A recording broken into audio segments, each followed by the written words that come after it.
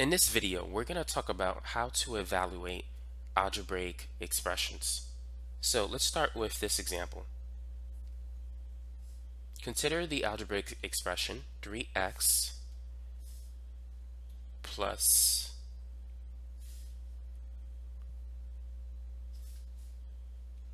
2y, let's say minus 5z. And we're given that x is 2, y is 3, and z is negative 5. Go ahead and evaluate this algebraic expression. So if you're given a problem like this, what you need to do is substitute the values that you have. So x is 2, we're going to replace x with 2. Y is equal to 3.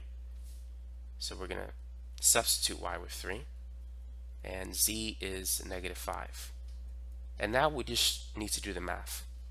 So 3 times 2 is 6, 2 times 3 is also 6, negative 5 times negative 5, that's positive 25.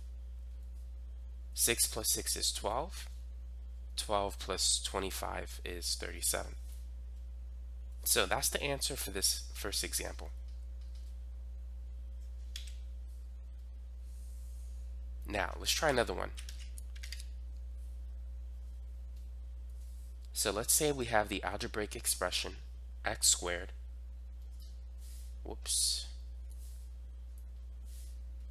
plus 3x minus 4. And let's say we're given that x is equal to 4. Go ahead and evaluate the algebraic expression when x is 4. So this is going to equal 4 squared plus 3 times 4 minus 4. 4 squared, that's 4 times 4, which is 16. 3 times 4 is 12. And 16 plus 12 is 28. 28 minus 4 is 24. So that's the answer for the second example. Now, let's work on some other examples.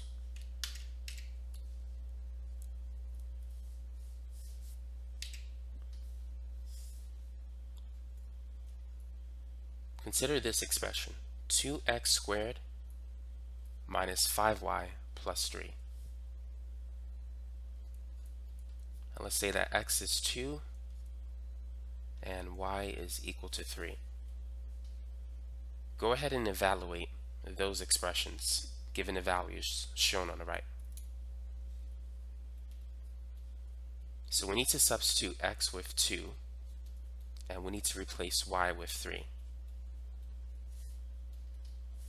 Now we need to follow the rules of whenever we're doing order of operations, which is we should start with exponents. 2 squared is 2 times 2, which is 4. And 5 times 3 is 13. Actually, no, 5 times 3 is not 13. 5 times 3 is 15. 2 times 4 is 8. Negative 15 plus 3, that's negative 12. And 8 minus 12 is negative 4. So this is the answer. Now, if you ever want to check your work, I recommend plugging in what you have after you substituted x and y into a calculator.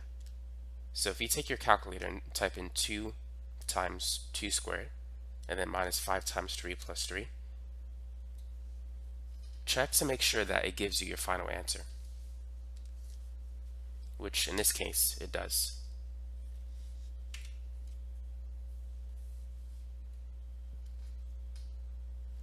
Here's another problem.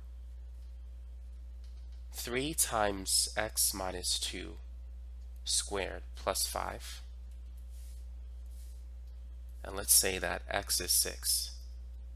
Feel free to try that example.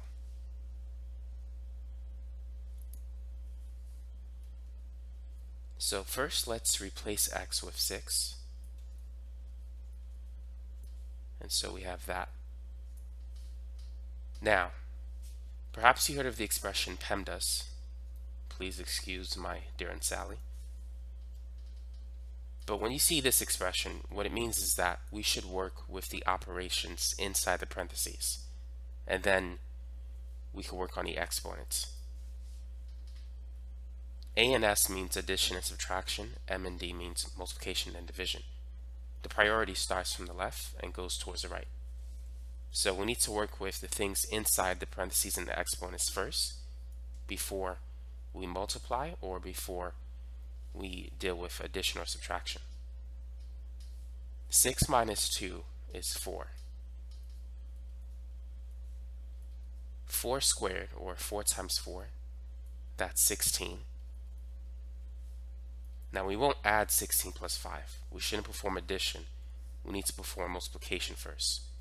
3 times 16 is 48. And 48 plus 5 is 53. So that's going to be the answer for this problem. And if you want to check your work, simply plug this in to a calculator, which I'm going to do to make sure I didn't make any mistakes.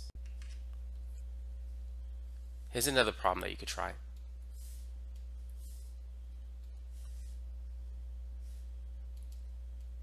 Let's say we have x squared minus 5 times x minus y raised to the third power. And let's say that x is 6, y is 3. Go ahead and try that. So this is going to be 6 squared minus 5 times 6 minus 3 raised to the third power. 6 squared, or 6 times 6, that's going to be 36. Now before we use the exponent, we need to work the operation inside the parentheses. So 6 minus 3 is 3. Before we subtract, we need to work with the exponents first. And before we multiply, we need to work with the exponents first. 3 to the third power, that's 3 times 3 times 3, which is 27. Now before we subtract, we need to multiply 5 and 27. 5 times 27 is 135. And 36 minus 135, the final answer is negative 99. But now let's make sure. Go ahead and plug exactly what you see into your calculator.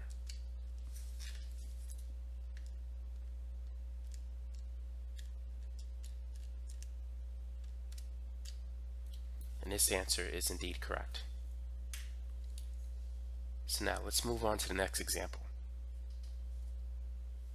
Let's say we have the expression x squared plus 5y minus 2x y squared.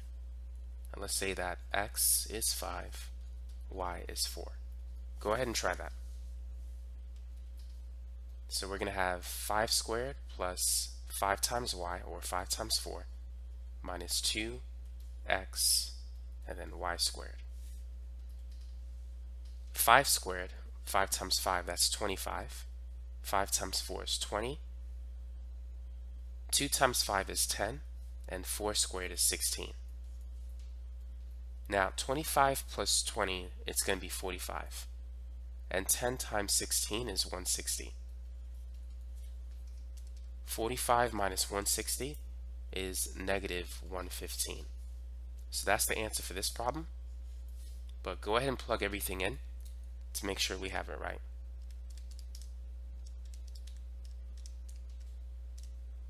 That's how you know if you did it correctly. Just plug in what you have after you substituted x and y into your calculator and see if it gives you the same final result, which in this case it does. Now let's say we have this 3 times x plus 4 divided by 2x minus 3y. And let's say that x is 5, y is 2. Go ahead and try that.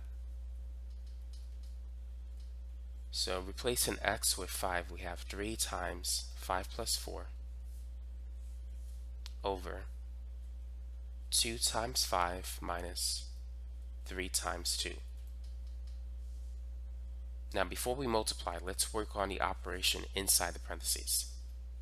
5 plus 4 is 9. And on the bottom we have 2 times 5, which is 10, minus 3 times 2, which is 6. Now 3 times 9 is 27.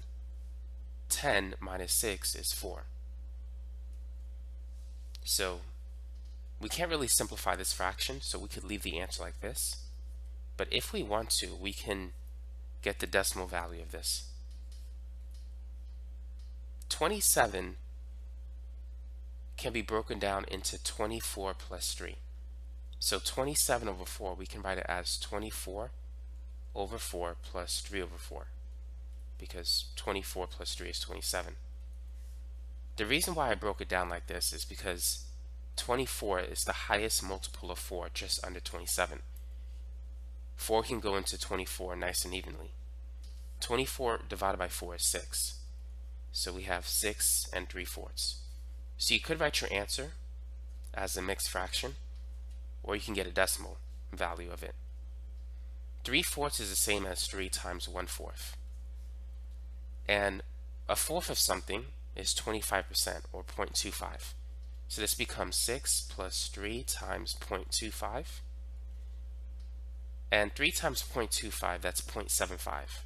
So you get 6.75 if you want the decimal answer. So you can write your answer in any one of these three formats. You can leave it as an improper fraction, 27 over 4. You could leave it as a mixed fraction, 6 3/4, or as a decimal value, 6.75. Now let's put this into application. A ball is thrown vertically into the air from a height of 6 feet at an initial speed of 45 feet per second. Use the formula shown below to calculate the height of the ball after 2 seconds. So the height is the unit for the height is going to be feet, and the time is in seconds. So we have an algebraic expression that relates the height of the ball at any time t. So to evaluate this algebraic expression, we just got to plug in, and we're given that t is equal to 2 seconds. So let's plug in t into the formula to get the height. All we need to do is replace t with 2.